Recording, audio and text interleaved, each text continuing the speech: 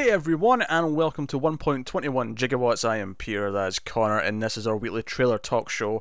Although we didn't have one last week, so it's a double super explosive edition of the show with 13 trailers. Be excited. Some better than others. I'll be honest, there's a surprising amount this week that I think are pretty decent to good trailers. Okay. More than we've had in some weeks, I think. There's a consistency. Not across the board. I'm not saying there's no bad trailers. I'm just saying there's enough good ones in here that I'm like, you know what, this isn't bad. It's just in terms of the quality across the board. But Okay. So yeah, we pick up a bunch of trailers from the week. In this case, the last 2 weeks. We talk about them, give thoughts on the trailer, whether we're excited for the movie, and at the end we pick our favourite trailer of the week. And again, in this case, 2 weeks. I'm not going to be harsh on that and say, no, it has to be from this past 7 days. No. Since the last time we recorded.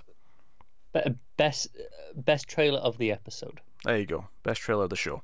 Without further ado, we will dive right into this. Starting with trailer number 2 for Halloween. Did you watch this? Because I know you have your trailer 2 rule. No, I didn't. You didn't watch this. I wasn't going to watch the second trailer, but I caved. And I was kind of glad I did, because there wasn't really, I thought, much in the way of spoilers, but there was an extension of something we saw in the first one. If you remember in the first trailer, there was a scene where like a couple of kids in Halloween like bump into Michael when he's out, out in the street. Yeah. And we get, I wouldn't even say the full version of that shot, because it's like, I'm sure it's still cut up towards the end just for the sake of it being a trailer, but the camera just stays with him, and we follow behind Michael as he walks down the side of a house and then into the house, and he picks up like a hammer, and but the whole thing's just a steady cam tracking shot from behind, and it was really encouraging because it was like, oh yes, this is Halloween, tracking shots, long uninterrupted takes. This is Halloween. This is what I want to see. So that was pretty hype. That was pretty exciting. The second half of the trailer, it kind of filled me again. It's kind of what I liked a lot about Halloween 4, actually. It's this idea that this time the town knows who he is and they know he's coming. And Laurie specifically seems to be like ready. She seems to be the Donald Pleasance. She's the Loomis of this movie. She's like prepared. She's like, he's the embodiment of goddamn evil. Everyone's going to die. Everyone needs to take care. We got that in the last trailer. Yeah, there's a couple of quick glimpses. Like she seems to have like trapdoors stuff and set up, which I'm actually kind of excited about. I'm like, yeah, go full Home Alone on the asshole. This is cool. But she's prepared, and I think that's kind of cool. But it's the idea of like knowing he's coming and being proactive about it is a really fun conceit. It's one of the things that I actually like a lot about Halloween 4. That's a lot cheesier in the way it does it, but this seems to be barking down that tree. So between the long tracking shot, I like Halloween 4 a lot. I like that side to it, and I like the ending. I like what it does. It works really well as a trilogy conclusion, I think. It's the last one. I've seen 1 through 4, and that's it. That's pretty much all you need to see. I'd recommend not watching it. H2O is okay if you want to see like what Halloween is like when 90s inspired slasher movies to come back. Halloween H2O was a fun kind of experiment to see what that was like. But and in a roundabout way features a cameo from Sarah Michelle Gellar, obviously Buffy from the hit television show Buffy the Vampire Slayer. Getting out of the way early, I see. Yes. Because they're watching Scream 2 at one point in the movie, and it's a her scene that they're watching. Right. Okay. So getting meta and self-referential on the movie that was self-referential in the first place. So metaception. Yeah, metaception. But hey, so Halloween's trailer 2 looked very good. It's just over a month till the film's out, and I am excited. I'm almost worried. I'm worried that I'm too excited. You definitely are. I want to be cautious because I don't want my heart to be broken. Because let's be honest, every Halloween movie that's come out when I have been old enough to be aware of it has been exceptionally disappointing. Although, interesting little tidbit, this was the first one I ever seen in a theatre. Okay, that's cool. But here's the thing. You love Halloween so much, and you're clearly so excited by this, that even like an 8 out of 10 will still be a little bit disappointing to you. Oh no, I'll be thrilled with an 8 out of 10. You kidding me? You're saying that as if the franchise is full of 8s that I'm already happy with. You say that now, but there'll be a little part of you going, it's still not as good as the first one. Of course, I'm not expecting to. It can't be as good as the first one. You can't walk into a film saying this better be a 10. You can't. That is just asking for trouble every time. It's in the back of your mind, though. I know it is. No, it's You're not. not admitting it, but it's I in am a there. reasonable man. 8 out of No, you 10. wouldn't. 8 out of 10 is kind of like my reasonable expectation hope. And then part of me is like, but what if it's like a 9? What if it is easily the best one since the original, though? What if it hits that mark?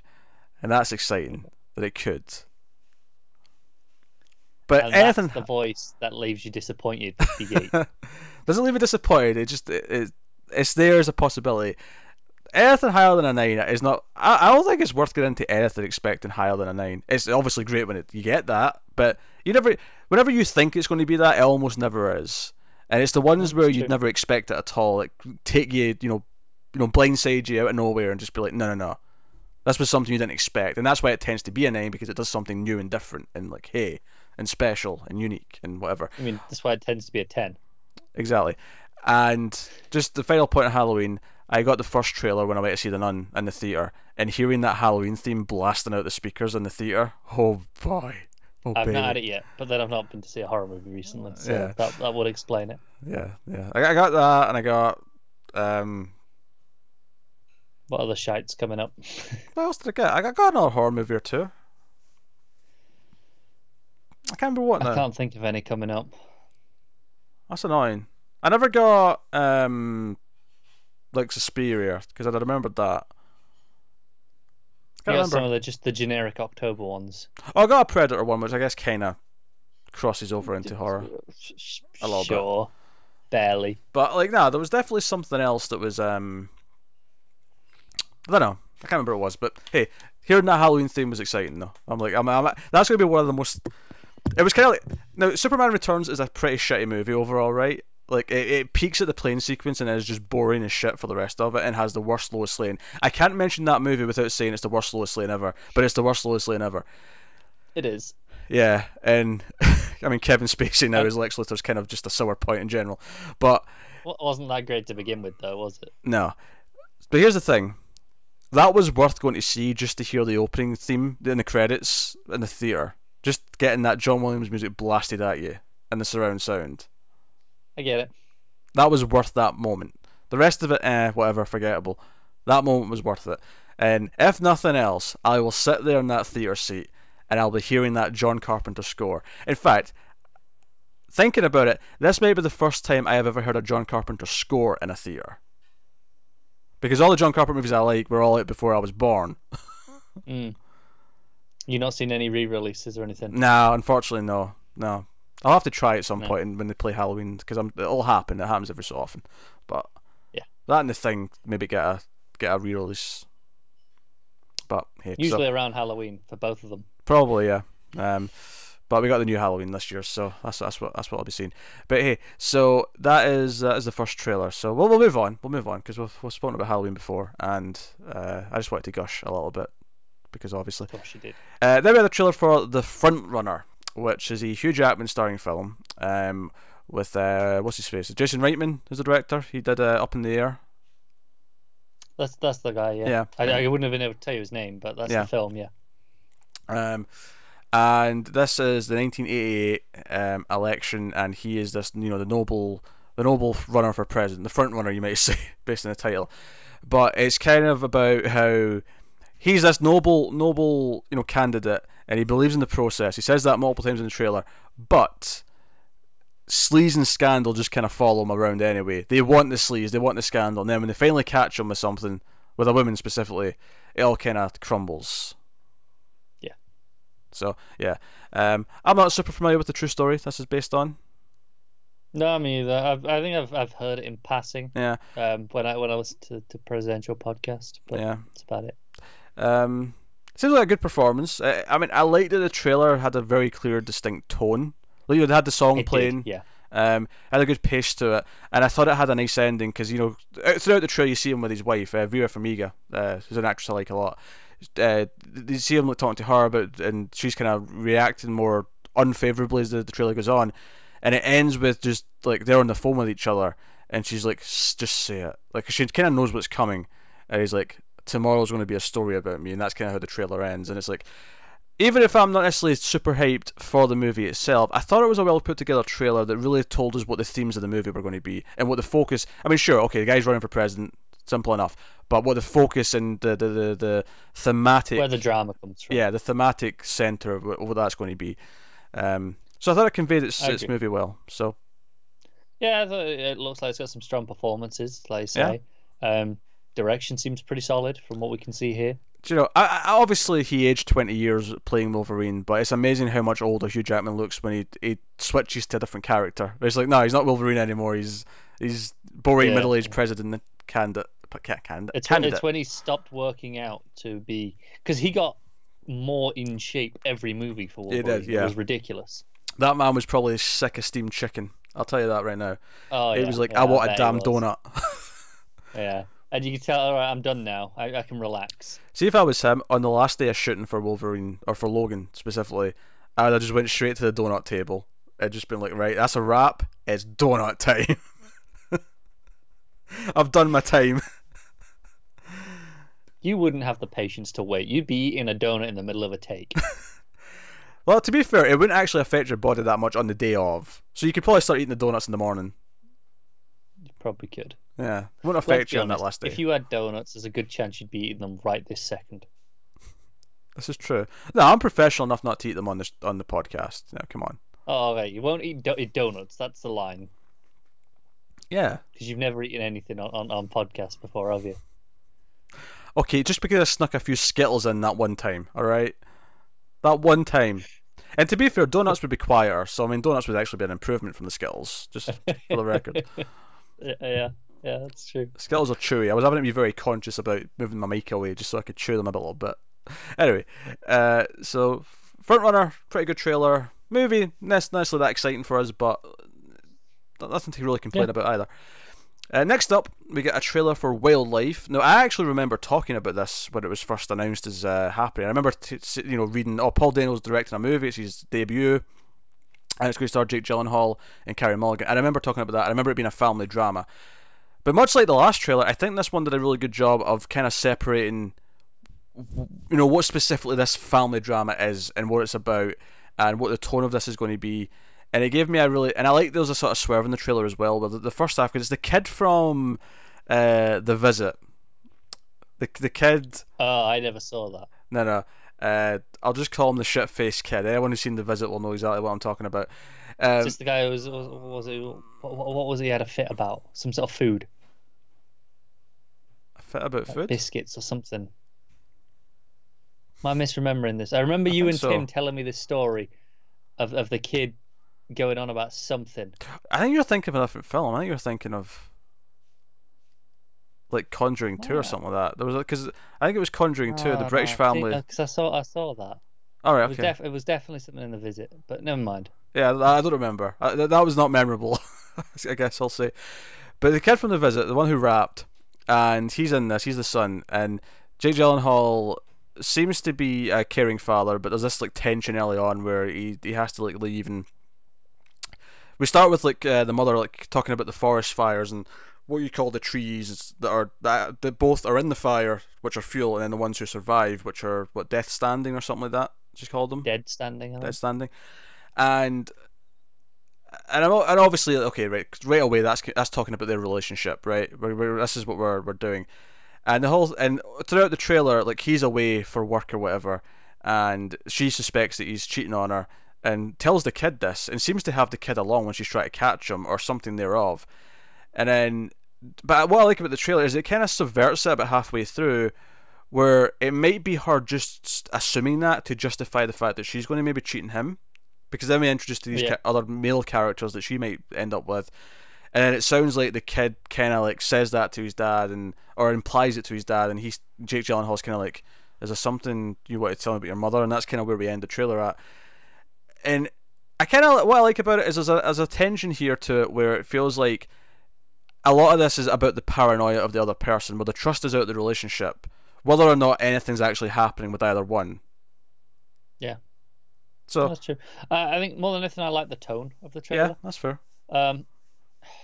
It's weird. I'm not sure it's that, for me, I don't think it's that great a trailer. Other than, okay, it really gives me a tone.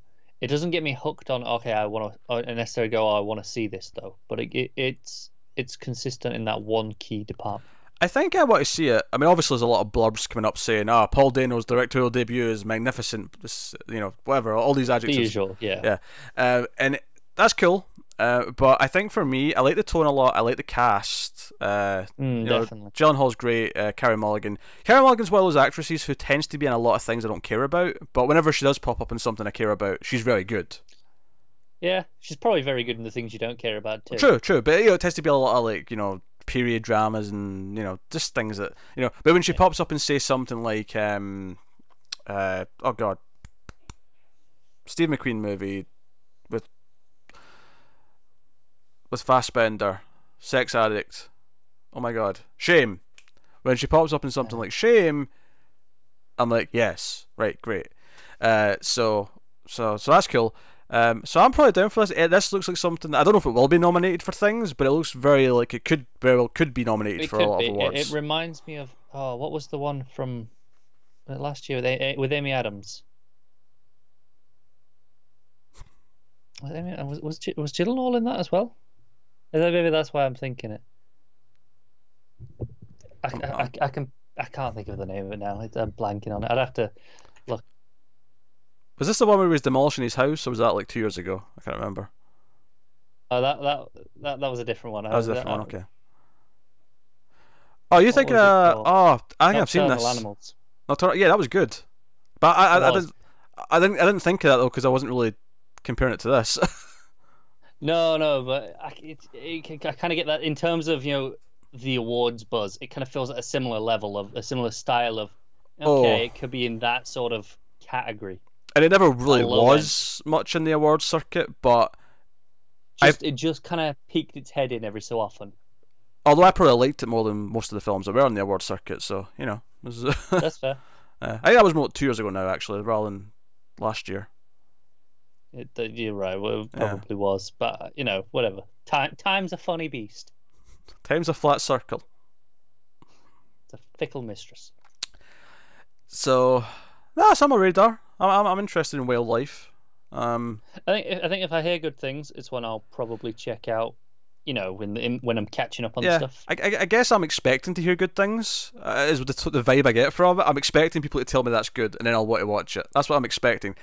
I can't argue with that. What I like about this trailer, not in terms of the trailer itself, just in terms of an example of sometimes we get the descriptions, because I remember talking about this, and I remember saying, oh, it's a character family drama, we don't really have much to say about this beyond, the cast is good, and then you see this trailer and you get this like very clear distinct tone and direction, and it's like all of a sudden that synopsis has life to it now, because it doesn't just sound generic.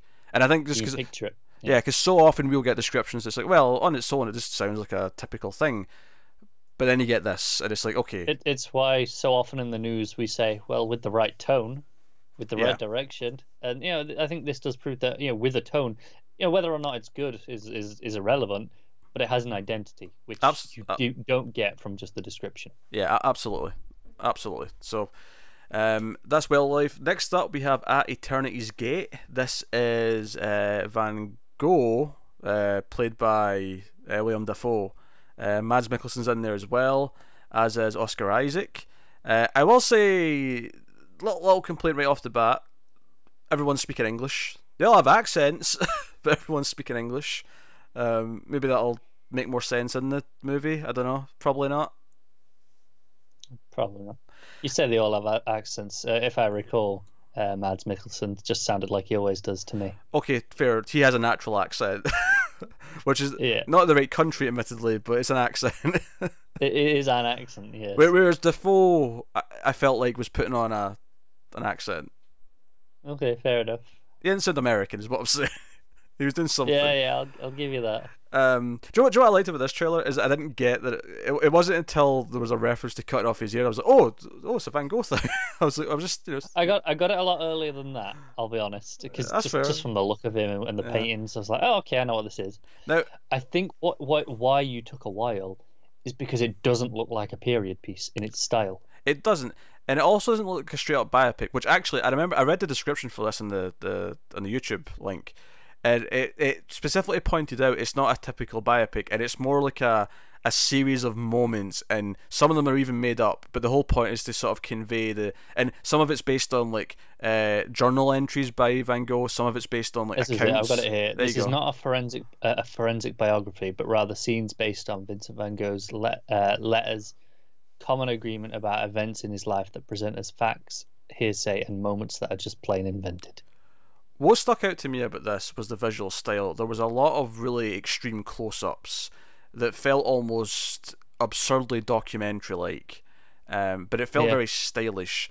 And I think while I don't typically get excited for biopics, this seems to have style, and it feels to really embrace the craziness of him, of the character, of the man. Oh, definitely, yeah. Like I said, I really appreciate how it doesn't look like a period drama anyway. Like I think, okay, period drama, I've got a look in my head. Yeah. Even just from the camera, the color palette. Yeah, it's in my head when already. you say look, you're not talking about, oh, they'll be wearing certain types of clothes. Oh, that's part of it, sure, but it's actually more to do. All period pieces of a certain sort of couple of centuries all kind of look the same style-wise. Yes. And this doesn't. This looks like someone made an indie little like psychological thriller about someone. It just happens to be set in this time period. Yeah, if you didn't tell me, I would say, oh, it's set in the past 30 years. Yeah. And he's going mad and he's painting, and there's a resistance to him, and it feels very delirious and very psychological. And because of that, for the third, well, I'm not excited for Frontrunner. I'm not necessarily interested in the movie, although I thought it was a good trailer. But for the third trailer in a row, I thought it was a really good trailer at telling me how this was different than what I would assume it was based on a description. Not that description, because that description is quite good at saying it's different. But if you just told me, oh, it's a film about Van Gogh's like final so many years and blah blah blah, I'd have an assumption in my head of what it was. This trailer said, no, this is this, and it has a feeling, and you got a sense of that feeling. So for the third trailer, fourth, because Halloween was a good trailer as well. This is 4 trailers out of 4, I think, were all solid at conveying the message of their movie. So that's fair. Van Gogh is apparently in right now because we had a big movie for him last year as well. The animated one. It was called Loving Vincent, and it was all painted in the style of his paintings. Did not catch that, or even knew it existed. It was definitely nominated in best animated for all the big award ceremonies. Cool. That's fair. As for the movie itself, yeah, I'm kind of interested. Kind of in a similar vein of Wildlife. I'm expecting to hear good things, and therefore I will check it out because of said good things. Yeah, pretty much. But should probably just get ahead of the curve on some of these, shouldn't we? I mean, I probably will. Like, both this and Wildlife, I think, look good enough that I'd be willing to check them out. Should I get the chance to? Typically, though, with these types of movies, I feel like lots of other people see them first just because they can, not because I avoid them or because I don't bother. Yeah, they don't show up at your cinema, and then by the time they're at on the home release that you can see them, you've already heard all the buzz. Yeah, exactly. Which is the vibe I'm getting from these. So moving on to I believe this was a Netflix movie. This was 22nd of July, and yes. My first critique of this one is that the first time I heard a voice, I thought because it looked kind of like a period piece, and it's actually only set in 2011, but I thought it was the 80s because it looked so murky. And I thought it was like an NRA Irish thing because of the bomb at one point. And it wasn't until it made it clear that it was 2011 and I heard more voices, I was like, oh, this is Norway. It's 2011. Okay, I see what this is about now. I did not get any of that from the opening of this trailer. That's fair. Maybe I just didn't pay attention enough in the opening couple of shots. In the first, I'm glancing now, in the first 15 seconds, the kid goes up on stage, and there's a podium there, lectern that he stood at, and there's a big sign backdrop behind him with Norway on it in big letters. Pretty definitively telling me where we are. Clearly, I did not notice that sign. Right? Clearly, I did not notice. I think I was trying to place the accent, and I thought maybe that was Irish. I wasn't sure because again, everyone's speaking English in this trailer. They are, yes. Why are they all speaking English? I don't get it. Because Norwegian's a stupid language. I'll agree with that. Yeah, I have to agree with it. It's just true. That's fine. Makes more sense to me in some other languages. Not that it literally makes sense, but you know what I mean. It makes sense in terms of the noises that's happening. Norway's a fine country. Sure. So an event that, like, I didn't know enough about it to like immediately clock what it was until it got a bit more specific, and I was like, okay, right, I know kind of what this is revolving around now. And this is the Breivik mass shooting of 2011, which is a funny topic, I think, to tackle at this point in time. Not specifically at this point, just in the sense that it's only been 7 years. It is funny because Paul Greengrass directed this, who I do like as a director, but he also did 1993, which I also thought at the time was a bit too soon to be doing movies about 9/11. And this one's especially kind of murky, I think, because the perpetrator's whole thing, the reason why he did this, the reason why he killed 60 plus people in 2011 on this island, is because he wanted to use it as a almost as an advert for his ideological beliefs. Like, oh, this is my, he's like, feminism is ruining European like civilization and blah blah blah, and all these extreme notions, right? He wanted to promote all that.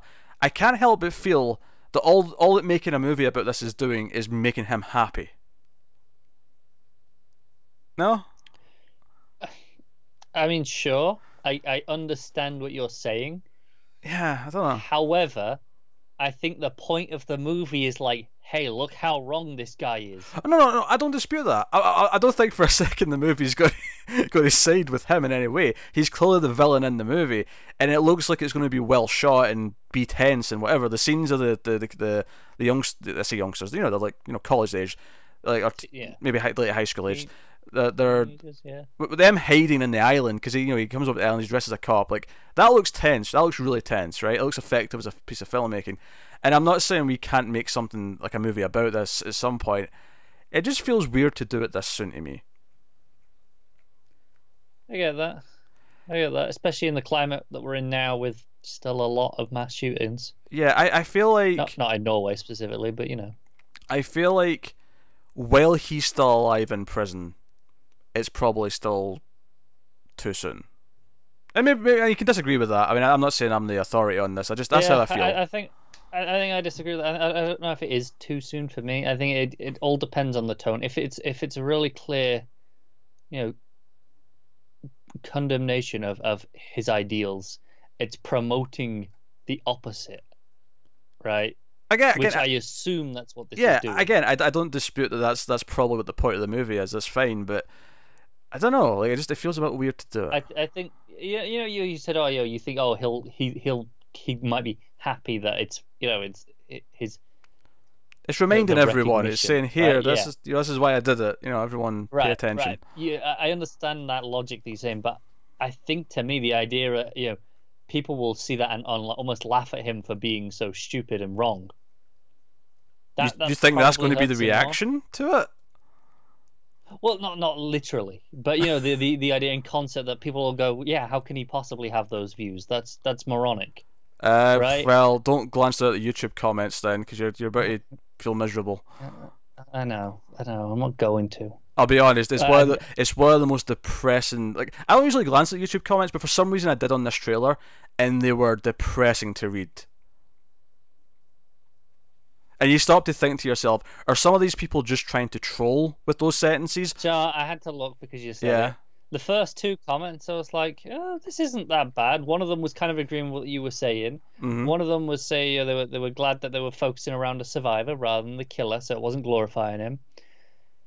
And then the third comment, it went downhill. Yes, it went very downhill very quick. There's a few like that. I don't even want to read that out loud. No, I wouldn't. No, I wouldn't.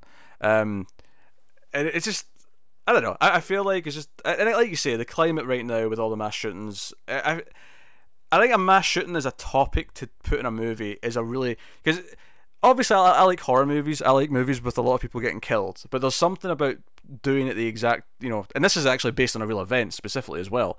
But just doing it, I think you have to do it with tact. And I'm not saying the movie won't have tact, because I saw 1993. I don't think there was anything in it that was like, oh, they shouldn't have done this. It was just kind of weird that it existed, and nothing distasteful in it itself. But just oddly kind of clinical, and I mean, it feels cruel to say pointless. I don't know if it's pointless per se. I mean, obviously it's trying to celebrate the people who died on that plane, right? I can see the reasoning behind it, but it just kind of felt weird to do this and make money off of it so soon. Now, obviously, eventually you have to make media and film and whatever about any subject, because ultimately you learn from history by not forgetting it. You want to remember it and make sure people know why things happened. It's it's why Germany is so strict with talking about Nazi culture. Like they make sure everyone's educated. They talk about why things went that way, and they do really put a lot of effort into that. And it's a classic thing. Those who don't learn the lessons of history are doomed to repeat it. And film can be part of the process of that. It can make sure it makes it more digestible for the audience to have like a movie of it rather than go and research it yourself or whatever. But this feels a bit too soon for me, I guess. The movie itself looks like it's well made, but no, fair. I understand your reservations. I just don't share them. That's fair. That's fair. But yeah, so I'm not saying I wouldn't watch it, but at the same time, I don't feel this inclined to do so. Like I'm not. This again. If I hear good things, I'll probably cave and check it out. Like I'm not saying like everyone should boycott it or anything like that, or that I'm even going to boycott it personally. Like, that's not what I feel. I'm just like, nah, I probably just won't choose to put it on. I don't feel like it. Yeah, but you're not actively going, no, not watching that. But if someone goes, oh, let's watch this, for whatever reason, they're going, oh, we're going to watch this tonight. Yeah, we're dead set on it for whatever reason. I'll be like, okay, whatever. Yeah. But yeah, I don't know. It made me think. I was like, no, fair, no, I get it. So that's 22nd of July. Next up, we had Thunder Road, which is another one. We're getting a lot of movies right now that have clearly made some rounds at festivals because there's a lot of those festival logos popping up in trailers, and this was one of them. Yeah. I have a question about this one, just about its distribution before we get to anything else. You're going to ask if it's out yet. It's not. It's up for pre-order right now on iTunes. Well, no, that's not what I was going to ask. Okay. Specifically, but obviously, if it's a Netflix movie, you get it just on Netflix, and they tell you that in the trailer. This one at the end, I don't know if it's just the link that you have provided with, but at the end of the trailer, it's available on iTunes. Is this exclusive to iTunes? I don't know. If I was to guess, I think this is like video games where certain movies or certain games, in that case, will make a deal to be the front of the advertising. So I think iTunes maybe has like the deal to, we'll promote your movie more if you promote us, our service is the main place to go watch it. But it might still be available in other VOD services. That's fair. I actually wasn't sure when that popped up because I've never seen an iTunes one on any of the trailers that we've covered. Or maybe it is exclusive. I don't know. I mean, it doesn't say anything about it in the description. It gives me the link, but it doesn't tell me that it's exclusive or anything. Yeah, I feel like it's just that kind of thing where you'll see an ad for a movie, a game, or whatever, and it'll say at the end, available at this store now, just because that store's maybe partnered with them for the advertising. Yeah, I'm used to seeing it in other places and other in other products, just not for film usually. So this is about a man who we see that he's very loving with his daughter and he's kissing her goodnight, and says, "Oh, do you want the light in the holidays?" And, "No, I'm fine." And we see a couple of sweet moments where they're sort of clapping together and stuff. And then it cuts ahead to after his wife has left him and presumably taking his daughter away from him. And he's having a mental breakdown. It's about a man who's clearly crumbling under the pressure of how his life has changed and that he's lost his daughter. And we see he's a police officer, and we see that his fellow officers around him as he's topless, screaming in the car park outside about everything that's going on in his life. And he's a little bit self-aware. He acknowledges he's drunk. Much like some of the other trailers we've talked about, I think this did a good job of having a tone. There's a very specific kind of just off-kilter tone to it. It did, but after this one didn't work for me at all. That's all fair. the quotes that come up talk about it being this fantastic comedic performance, and I'm like, okay, this is supposed to be darkly funny, but I'm not seeing it.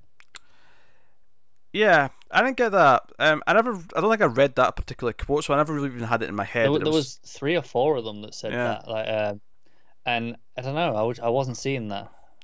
That's fair. I think it worked a bit better for me than it did for you. I think I got the sense that this is probably a good performance. That the guy's really going for it.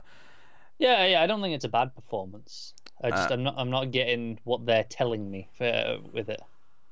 I'll be honest, I don't read most of these quotes that pop up. I tend to skim them when I can. Sometimes I miss them. I think I'm so used to them popping up in trailers that I just kind of zone them out. Like I'll think about it. But they usually, in my experience anyway, they're usually picked for a reason. They pick this one to say it's part of the way they convey what the tone is, right? Especially like maybe if there's only one or two, but in this one especially there was like a lot of them. It kept popping up with more. So after a couple, I was just kind of like, I just thought I stopped reading them. I was like, okay, I get the point. People are praising it. It's fine. No, I get that. Like this one here said it was jaw-dropping funny. You know, like that. That's just. I'm like, I'm not getting that. Like the music on top of it as well wasn't. Well, ignore that though, because I wasn't looking for funny at all though. Ignore the quotes. Just the trailer itself. Okay. The trailer itself is fine. Because I have absolutely nothing to argue with here with this comedy stuff, because I never noticed that and wasn't even thinking about it in that way. I was just seeing an off-kilter drama with the piano kind of like accent in various moments, and it was being very kind of downbeat. And it goes back again. It goes back again at the end to the daughter and him clapping, and just kind of the somber moment at the end. So I did not get funny at all from this. No, and that was my problem, because they're putting these. I've got one here. It says one of the best comic performances of the decade. But I could see how it could be funny though. I could see why him losing it could become darkly funny. No, I agree. But this is my problem. As a trailer, I do consider the quotes an integral part of the trailer, because they're choosing to put them front and center to tell me more about the film. As you know, that's accenting the footage along with the description, and they're telling me this is funny. This is supposed to be dark. I'm not disputing that. I just I never even thought about it in that way because I never paid attention to them. Yeah, fair enough. I think the only one I read was something about just how good his performance was. It didn't say anything about it being funny. Yeah. And I just not. I mean, I thought it worked relatively well. I think it's a well cut trailer. Yeah, I agree with that. I think it's a well cut trailer. It's nicely bookended with the clapping with the daughter. Yeah, and like I said, the tone kind of worked for me, and how just the awkwardness of the people around them, kind of watching them deteriorate. So I don't know. Again, this kind of falls into again for me, just like I expect this probably to get some good buzz, and therefore I will probably see it by the time catch up season for Oscars comes around. Not that necessarily will be in that race, but it definitely looks like one that I'd be interested in potentially. Yeah, fair enough. So that's Thunder Road. Next up, we got At First Light. We're going to shift gears completely here, away from the serious dramas and dramedies, and into a teen sci-fi story about a girl who has telekinesis, who either is alien or got it from an alien meteorite or something like that, because the government, because most of this movie seems to revolve mostly around the secret agents chasing them down because they want to experiment on her, and there was other experimental subjects who got away or died in the process. They all died. So, and it's her falling in love with this boy who's like, I don't want anything to happen to you, and she's like, I'll protect you, and there's other moments. do you know what I think is the most notable thing about this trailer? That it's the first of 3, I think, that was from the same production company, Gravitas Ventures. I know, because I noticed the name on this one, and I was like, okay, I didn't really think much of it because I'd never seen it before. And then it was on the next one, I kind of noticed again, and then I'm sure it was on the one after that as well. That is just a coincidence. I wasn't ordering them in any way. Right, okay. I did not notice that there was the same production company in all 3 of them, I have to admit. Yeah. It looks kind of cheap and generic, I guess would be my... It looks really dark. Like it's just not bright enough. I can't really see what's going on now. Yeah, not dark in tone. Dark in they just didn't shoot it properly. Although, not as dark as Alien vs Predator Requiem, just for the record. No. There are... I'm looking here now. Like, there are shots underwater that I can barely make out the person there. Like, it just... it's horrible and murky. Yeah. And it does look very cheap. Honestly, the thing that stood out to me the most is that it felt very recycled. Like, I feel like I've seen Midnight Special, I've seen as much as I think it'll be a classic to talk about, I've seen Flight of the Navigator. Obviously there's shades of E.T. in there. The idea of, frankly, some Stranger Things. Yeah, the idea of the government agents chasing down the test subject. Like, I've seen this all done before, which may be okay. I can still enjoy another story about that, but nothing in this gave me a spark. Like, I don't think anything was outright terrible per se. No, there was nothing that was like, it's super generic. Yeah, So yeah, this honestly is the first one where I don't really have anything positive to say at all. This was more I don't have it. Yeah. So next up, we get a trailer for 1985. This is a black and white film that is shot in 1.66 to 1. First thing that I noticed, of course. Of course, that's the first thing that you said. But yeah, it's the first thing, because you notice the shape, you notice the black and white, and it's got a very natural, quiet shooting style. And by that I mean there's a lot of just static camera, let the actors act, and what feels like a very downbeat drama. But the black and white and the silence kind of gives it a bit more of a tone compared to what it could have, maybe, if it was just playing them like any other movie would. Yeah, that's fair. And it seems to be a story about a kid, college-age kid, who went away, left home. He didn't come back last Christmas, but he's coming back this Christmas. Michael Chiklis plays the father. Nice to see him. I'm a big fan of The Shield, which he was the lead on, so that was cool.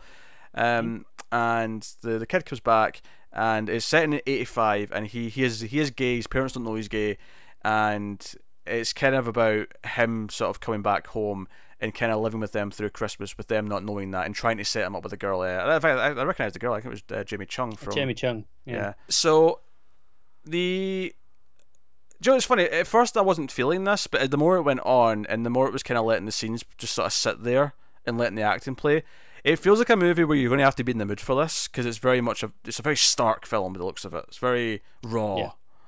Yeah. But the performances do look good.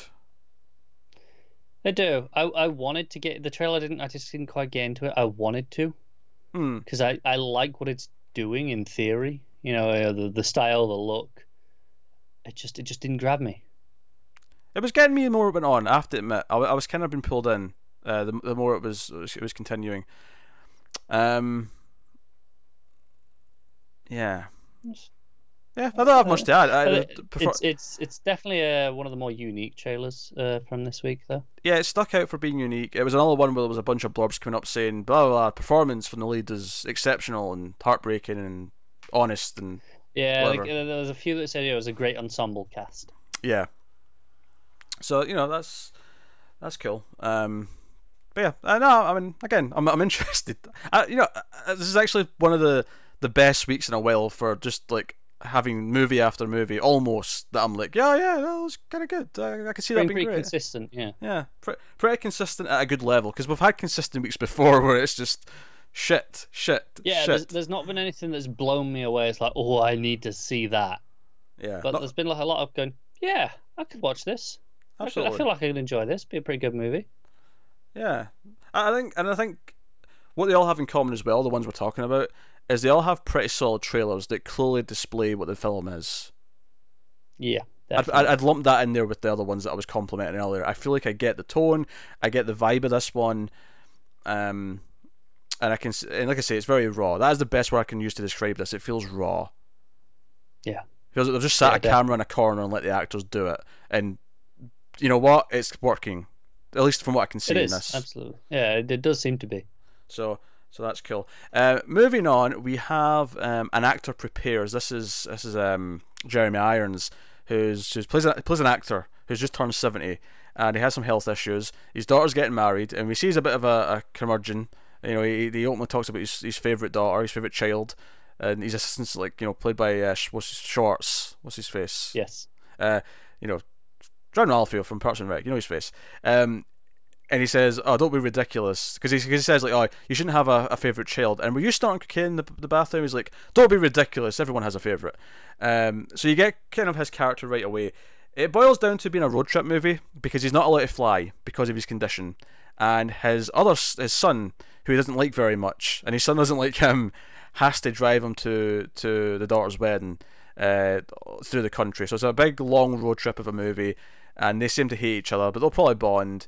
There's a funny moment at the end of the trailer. I thought it cut too quick. It didn't let it breathe, but there's a funny moment right at the end. The tail joke is Jeremy Irons, for some reason, we don't even know why, but for some reason he hits an ice cream cone out of a kid's hand, and that did make me laugh. Yeah, the question is, do you think the cut was just for the trailer? Do you think, or do you think it was just cut away too quickly in general? It's hard to say. It definitely cuts away too quickly in the trailer. It just cuts immediately. In the trailer, but I don't know if that's just in the trailer. If there's more to it in the final version. I don't know. Um, I really like Jeremy Irons' performance in this. yeah, he looks pretty good. Honestly, this is the first one where I'm kind of murky overall, though. I think the rest of the trailer feels a little bit generic. It does. I think he's probably going to carry it into being an enjoyable enough movie. Yeah. But it does have that generic feeling with the, okay, here's the father and son trying to bond, right? Yeah. And it looks like it may have some fun moments, but I wasn't getting just the spark. The spark felt missing. It felt like it was going through the motions. And Jeremy Irons is good enough that it was making a couple of lines or moments stand out, but it wasn't, completely shocking me here. Next up, we got a film called White Rabbit, which is a performance artist, sort of experimental art. This character, who is also working. What was the exact job? They called it something at some point. It was basically a cleaner. She came in to help clean things in an emergency. Yeah, I can't remember the exact. But they had a name for it. That's basically what it was. It stuck out to me. But she's doing her art, and it's kind of this quirky trailer, kind of showing that her art's not underappreciated, and it keeps being mistaken. And she does various things. Like she'll put on like a wig, and she'll do like a character in the middle of the street, or she'll do something in a supermarket. And she's like at auditions and stuff, and they kind of ask her to do, because she's Korean, and they ask her to do like the racist Asian voice. Like, you do an Asian voice, you do it in your own, because he calls it your authentic dialect, and she's like, well, you mean the Asian voice, that. And we see she actually does stoop to that in a couple of scenes, and she's kind of befriends someone, and it seems like this, like an uplifting kind of, no, stick to your art because it's important. Someone will understand it someday. It kind of has that vibe going for it. I get what this is supposed to be, but I found it painfully unfunny. That's fair. I didn't laugh. It didn't bother me that much, but it didn't make me laugh that much either. There were points where I'm like, ugh, this is supposed to be funny, and I'm just kind of almost not quite cringing at it, but almost. I thought the ending tag was funny. Remind me of the ending tag. She sits down after like an act, and she's got a cup of coffee, and someone throws money in her coffee, and she's like, "That's my coffee, you asshole," or something to that effect. Alright, yeah, okay, it's alright. That's an alright joke. Yeah. Yeah. Nah, if you like the deliveries there, you think the script's slightly off, that's fair enough. I didn't like it that much either. It's kind of in a more murky. It's the sort of thing though where if this comes out and gets buzz, it wouldn't be surprised me if the trailer's just not good enough to show it, because comedy's timing, right? And I feel like you cut it up for the trailer. Yeah, it's very easy to ruin a comedy trailer. So maybe that's what's making it not work. It does again. It feels like a star vehicle. Not that she's a star yet, the actress in this, but it's the blurbs coming up seem to think she's going to be a star. So. Yeah. So that's how they're selling it. But she definitely has a lot of energy. She was definitely carrying the scenes for better or worse. Definitely, yeah. And the scenes she was in. So that is White Rabbit. So next up we have Anna and the Apocalypse, which is a film that I've been hearing about for like over a year now. I think it was shot. I remember us talking about it on the news recently. Yeah, but I think it was shot and like done sometime last year. It's been a while from end of production till release. I guess maybe they just didn't quite make the deadline for last Christmas, so they had to wait for this Christmas. It's kind of what you have to do with Christmas movies, right? I suppose it is. So this, I know it was British, so I actually never knew that, but it's a zombie apocalypse film at Christmas, and it's also a musical. Yeah. Which I was like, is this the thing that finally makes me enjoy a Christmas movie?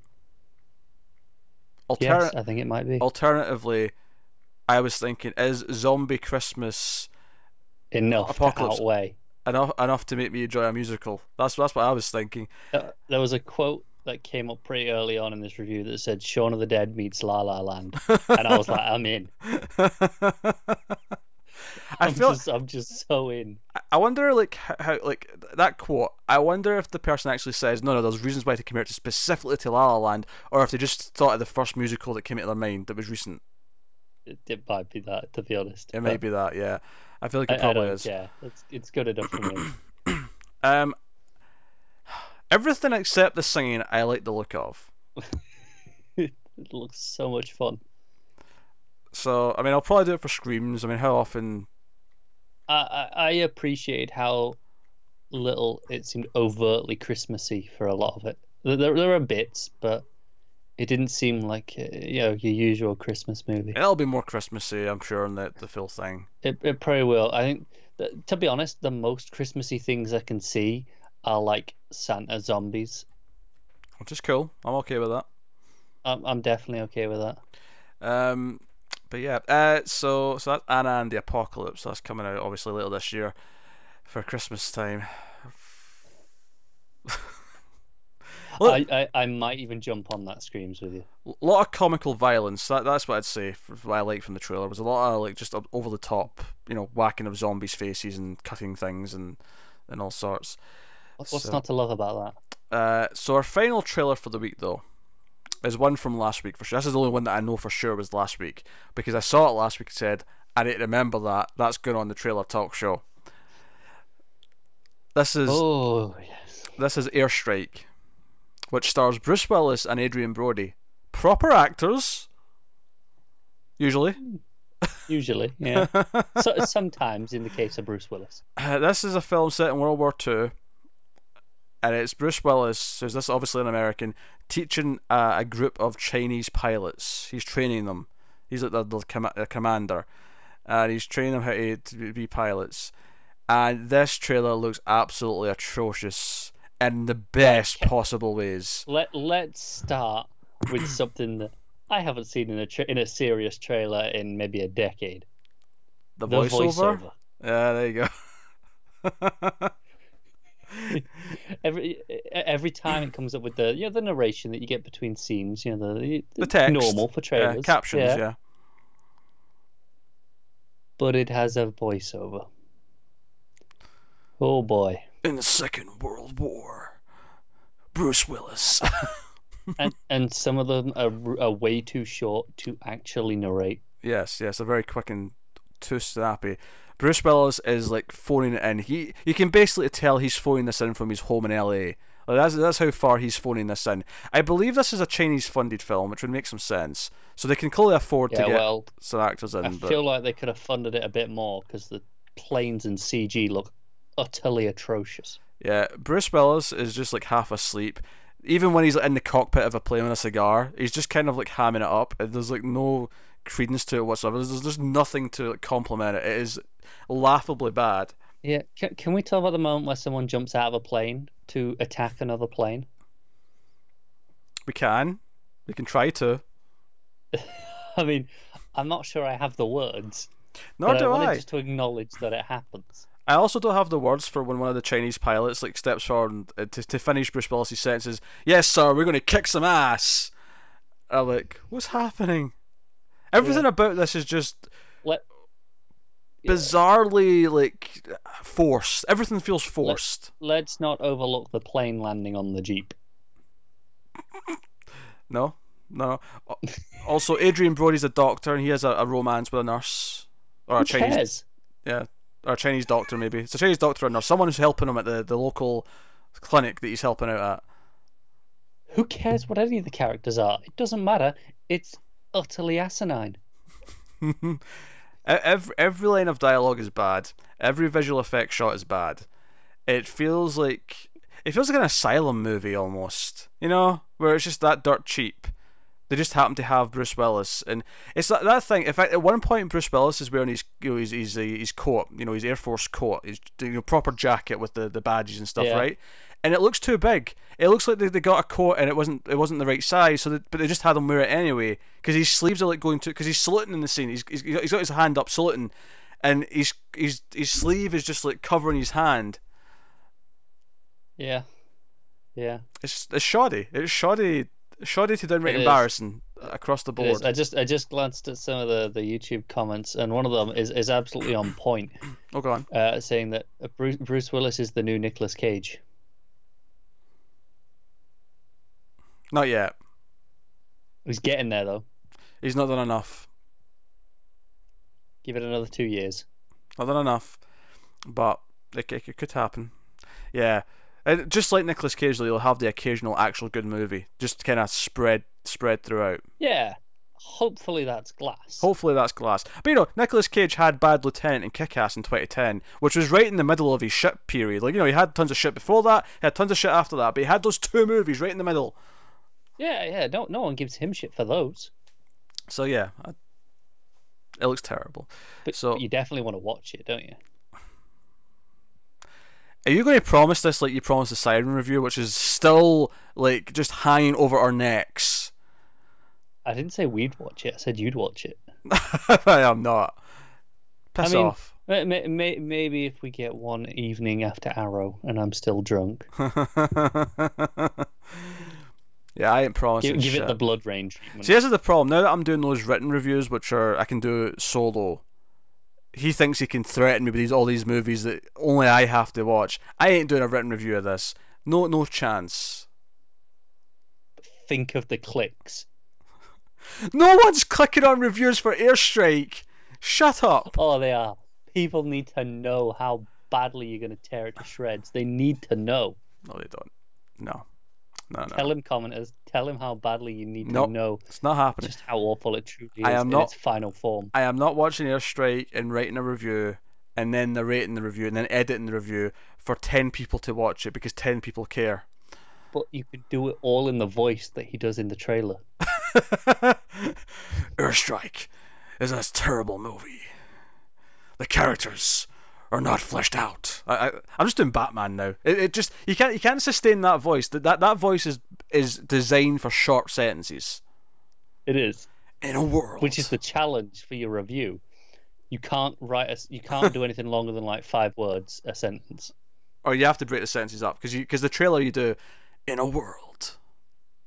Yeah. And then you pause and then you know. Yeah, it's a writing exercise for you. No, it's not happening. Isn't that right, Firefly? Telling people. Isn't that right? Make him. Yes. Like I said, if I'm drunk enough after Arrow and we've got time, we'll give it the blood rain treatment. Yes. I like the idea that he came up to defend me when you were giving me shit. It's like he's your ginger spirit animal. So he's acting in your interest. Sure. That was the last trailer though, so mercifully we can wrap this up and pick our favourite of the week. And it's kind of a lot to pick from actually, I think this time. There's a lot of solid trailers. Yeah. Definitely a lot of solid put together trailers, and then I think beyond that most of them look like they're potentially solid movies. So a lot to pick from. That said, Halloween wins for me because I have an attachment to that movie and that trailer was great. It gave me what I wanted from it. Halloween wins. But if I'm picking a runner up just for the sake of, you know, picking a winner out of the rest of them. Some discussion. Yeah.